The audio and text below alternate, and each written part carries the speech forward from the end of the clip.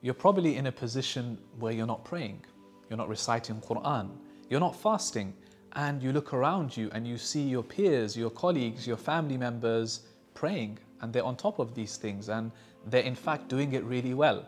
And where does this leave you? Not in a very good place spiritually.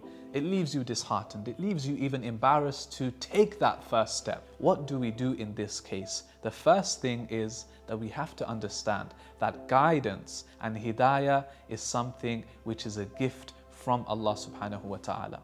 And in these cases, when you're feeling like this, there is a name of Allah subhanahu wa ta'ala that is perfect and ideal that you can call Him with.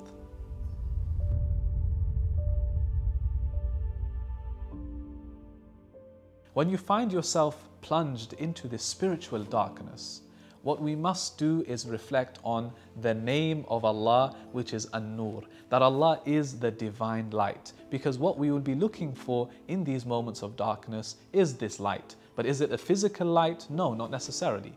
And to understand this further, we look at the verse from Surah Al-Nur, the verse of light itself, where Allah begins by saying, Allahu nuru samawati wal ard, that Allah is the light of the heavens and the earth.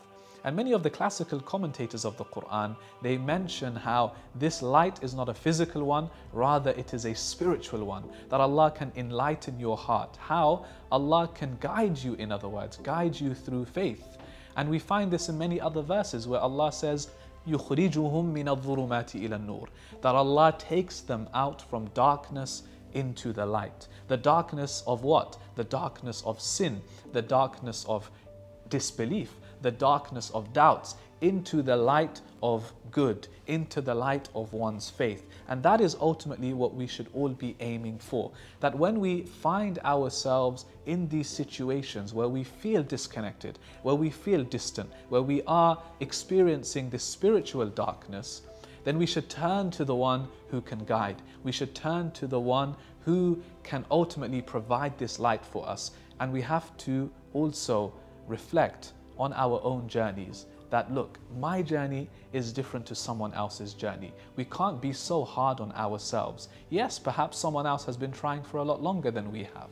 We have to take it slow. We have to do whatever we can to turn to Allah subhanahu wa ta'ala, to work on ourselves, to develop ourselves, and most importantly, to call out to Al-Nur, the one who is the divine source of light.